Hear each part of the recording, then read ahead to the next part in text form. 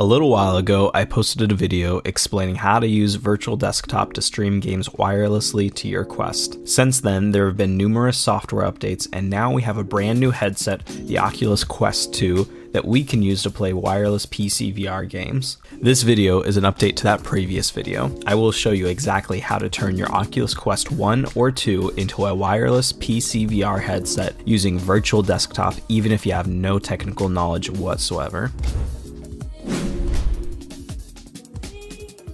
If you don't already know what virtual desktop is, it's an app that allows you to connect your PC to your Quest so that you can play PCVR games on your Quest wirelessly. I had my doubts about using virtual desktop at first, but it really does allow you to play PCVR games wirelessly without losing any noticeable quality when compared to the Oculus Link. That being said, virtual desktop isn't a flawless experience for everyone. By using virtual desktop, you're going to have a small amount of latency. Latency, also known as lag, is measured in milliseconds and is the time it takes for your PC to communicate with the headset. That means if you have 50 milliseconds of latency, it will take 50 milliseconds from the time that you move your hand in real life for you to see your hand move in VR. Latency of under 50 milliseconds is only noticeable if you're moving your hands extremely fast. For regular gameplay, 50 milliseconds makes no difference, and I was able to play Half-Life Alyx wirelessly beginning to end with virtual desktop, and I had zero complaints. I was getting about 40 milliseconds of latency, but I didn't notice any of the lag, and the visuals were just as good as they would be with Link. In this guide, I'm going to go over everything you need to use virtual desktop to play PCVR games wirelessly without losing visual fidelity or increasing your latency above 30 to 50 milliseconds. I'll also explain to you my setup, which involves using a dedicated router to get the best results. And at the end of the video, I'll talk about all of the settings you can adjust and how to optimize them to get the best results for whatever setup you're using.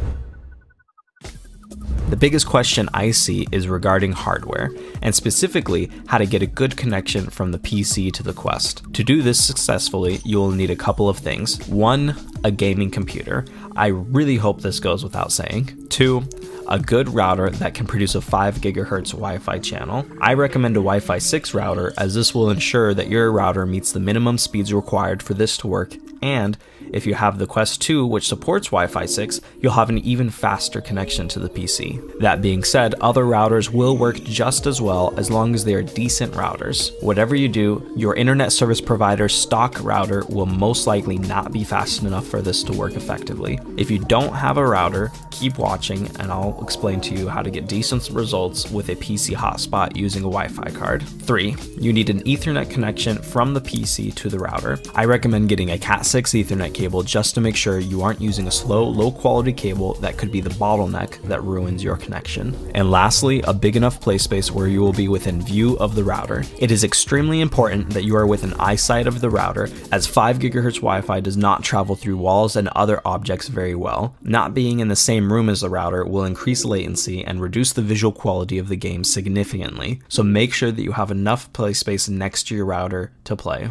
Once you have everything set up, there are a couple of different ways you can set everything up depending on your situation. First, I'll describe the most common setup, then I'll explain my setup, and then finally a budget setup that you can use if you don't have the money for a good router. First, you can use the same router that's connected to your home's Wi-Fi. This works as long as you have a decent router and your router is connected to the PC via Ethernet and you have the router set up in the same room as your VR play space. For most of us, this doesn't work. For me, my router is in my kitchen on the other side of my home for where I have my PC and can play VR. Beyond that, my internet speeds are only 40 megabits per second, which is extremely slow and can ruin my experience when I want to play VR while other people at my house want to also use the internet. This is why I recommend having a dedicated router for VR gaming. I bought a Wi-Fi 6 router, which I'll link below, that is dedicated to the sole task of connecting my PC to my Quest. It is not connected to my home's internet, and thus the game quality isn't ruined when other people are using my internet. For this setup to work for you, your PC needs to connect to 2 networks at the same time, your home internet via Wi-Fi and your Quest dedicated router via Ethernet. This will allow you to play online games even though your Quest's router isn't connected to your home's internet. To set up your dedicated router, simply plug one end of your Ethernet cable into your PC and the other end into a LAN port on your router. Then use the guide that came with your router to set up a network name and password. At this point, your PC should be connected to both your home's Wi-Fi network and your dedicated router. Please note that if you try to open a web page on your computer, you might not be able to access the internet when you first set this up. I find that leaving the computer alone for a bit usually fixes the problem. You should still be able to use the internet on your computer like normal with the router connected. It just might take a few minutes for your computer to figure that out. After you verify that your computer is connected correctly, you just need to connect your Quest to this network. When you connect your Quest, you'll get a message saying that your Quest has no internet, which is perfectly fine. You will still be able to play online VR games on your PC as long as your PC is connected to the internet as described before. Another setup that I tried, which is a budget setup, involves creating a hotspot on your computer. To do this, you need a Wi-Fi card on your PC. If you're not sure if you have one, just ask yourself, are you connected to the internet via Wi-Fi? If the answer is yes, then you have some sort of Wi-Fi card. Next, you need to ask yourself if your Wi-Fi card can produce 5 GHz channel and how fast it can transmit data. I have a dual band Wi-Fi card that says it produces up to 867 megabits per second over the 5 GHz channel. I tried using virtual desktop with this Wi-Fi card's hotspot and it worked surprisingly well. But while this setup works, it won't be as good as a decent router, which is why I prefer using a dedicated router over a Wi-Fi card. But if you're on a budget and already have a Wi-Fi card, this might be the way to go. To create a hotspot, simply use the Windows search bar to search mobile hotspot. Click on it to open the mobile hotspot settings, and then make sure that you're already connected to a 5 GHz channel through your standard home Wi-Fi. Then turn on your mobile hotspot, and if you're already connected to the 5 GHz, your computer should automatically transmit a 5 GHz channel and give you a warning to confirm that. Then simply connect your Quest to this hotspot and you're good to go. Once you have your hardware set up, it is time to get your software downloaded and installed. First, you need to download Virtual Desktop from the Oculus Quest store. Don't buy it for any other platform. Buy it for the Oculus Quest either through the app or within the headset. After you have Virtual Desktop installed on your Quest, you'll need to install a patch through Sidequest. Oculus doesn't want Virtual Desktop to have the ability to play VR games wirelessly, and so Virtual Desktop uses Sidequest to deliver this patch to you indirectly so that you can still use it to play VR games. If you've never used Sidequest before, I'll link a video that explains the whole process. Once you've figured out how to sideload with Sidequest, simply look for Virtual Desktop in Sidequest and then click Install to headset. Next, you need to install the Virtual Desktop Streamer app onto your PC. You can find this on the Virtual Desktop website, which I'll link below. Once you have it downloaded and installed, simply enter your Oculus username exactly as written, as this is how the Streamer app will find your headset. For now, ignore the rest of the settings in the Streamer app, as I'll talk about those later in this video, so stick around. Lastly, you'll need to install any software required for the types of games you plan on playing. For example, if you plan on playing Oculus Store games, download the Oculus PC app. If you plan on playing Steam games, you will need to download Steam and then SteamVR. The link for the Oculus app and Steam will be down below, but to download SteamVR, you need to open Steam and then search for SteamVR in the Steam store. Make sure you type SteamVR with no space between Steam and VR, and also make sure you don't click on the one that says main. It should just say SteamVR and nothing else. I'm not sure what this other main one is, but that page will not allow you to download the program. Once you find the correct SteamVR page, just hit play now and it will start downloading the software. Just a quick note, you used to need Revive to play Oculus games through Virtual Desktop. That is no longer the case. Just open all of your games through the Games tab of Virtual Desktop and it should work just fine.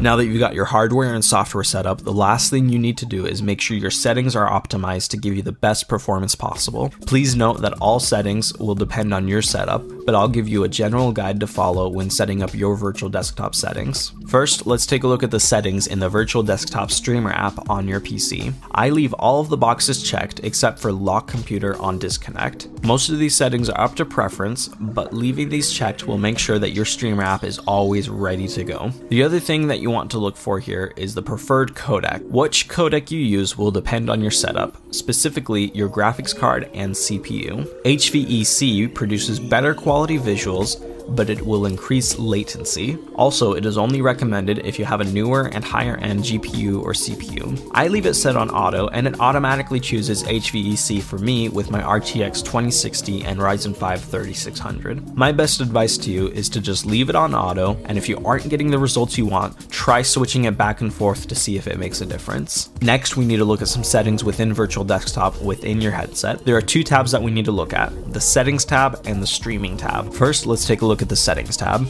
Most of the settings here are up to preference and will only affect your experience using the app to control your desktop for work or to watch movies. It will not affect your experience streaming games from your PC to the headset. One setting you need to check, however, is audio.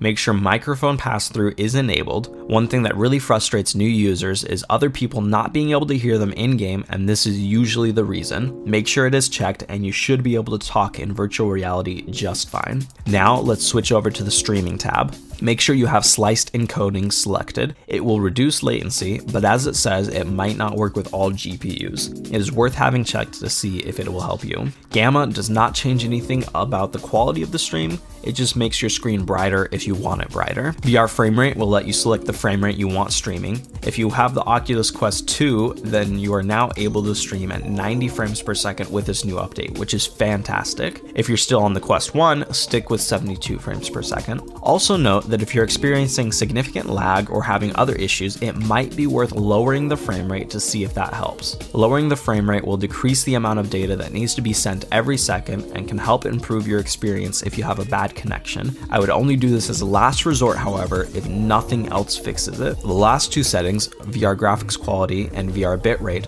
are the most important settings for increasing visual quality and reducing latency. All of the other settings up to this point have been pretty straightforward, but with these two settings, you will have to experiment with your setup. I experimented with these two settings by keeping an eye on the latency and visual quality I was getting in the opening scene of Half-Life Alyx. First, I set VR graphics quality to low and then tested various bit rates. I then set VR graphics quality to medium and then high, testing various levels of bit rates at those levels. I was testing this using the Quest 2 with the Wi-Fi 6 router linked in the description. With this setup, Virtual Desktop was recommending a max bitrate of 119 megabits per second. Through my testing, I found that at all three levels of graphics quality, 119 megabits per second was way too high. While the picture looked great at that level, my latency bounced all over the place and I could see black bars on my screen every time I moved my head. So then I tried the lowest bitrate of 32 megabits per second and it gave me 27 milliseconds of latency at all three levels with no black bars. Now this would be great, except the picture did not look good at all. So now the challenge was finding a good medium between these two extremes. Through my experimenting, I settled on a bitrate of around 90 megabits per second with graphics quality set to medium. At this level, I couldn't see any noticeable difference in the quality of visuals when compared to setting everything to max, and I was getting a stable 40 milliseconds of latency no matter how quickly I moved my head and hands. If you'd rather have less latency, then you can go ahead and reduce the bitrate. But for me, I didn't think that the 13 milliseconds difference in latency was worth sacrificing the visual fidelity of the game. Also keep in mind that these settings might change depending on the game. In less demanding games, you might be able to have a higher bitrate than in games like Half-Life Alyx. This is why I chose Half-Life Alyx to test everything, as I knew that this was going to be one of my most demanding games, and any settings that worked for Half-Life Alyx would probably work for my other games. Depending on your setup, you will need to experiment a bit, but if you want a quick start guide, then just start somewhere in the middle. Set your graphics quality to medium, and then the bitrate halfway between the lowest setting and what Virtual Desktop is recommending as the maximum. Now that you have everything set up, you're ready to enjoy wireless PC games. To start a game, just open Virtual Desktop on your Quest. Make sure you're connected to the PC by selecting it in the menu, and then go to the Games tab and select whichever game you want to play. When you're done playing, remember to close the game on your PC, as just closing Virtual Desktop on your Quest will leave these games running on your PC, and we don't want to hear about your PC blowing up because you left Half-Life Alyx running while you ran to the store. For those of you wondering about the differences between using Virtual Desktop between Quest 1 and Quest 2, I will say that there is not significant differences in latency, despite using the Wi-Fi 6 router on the Quest 2. This is probably due to the fact that on the Quest 2 we're now streaming a higher resolution image and more of them every second with the higher frame rate. So while I'm able to transmit more data with the Quest 2 and my Wi-Fi 6 router, most of that extra space is used up with these new improvements that the Quest 2 has. I could be wrong about this, but this is the conclusion I've drawn from my experience with both devices. That being said, the picture quality is much better on Quest 2, and I would definitely recommend it over the Quest 1 in a heartbeat. If you want to know more about that, check out my review of the Quest 2, which I'll be posting in the near future. So subscribe to see that, and if you want to see other VR related videos, definitely subscribe for that as well. Let me know if you have any questions. I'm always happy to help.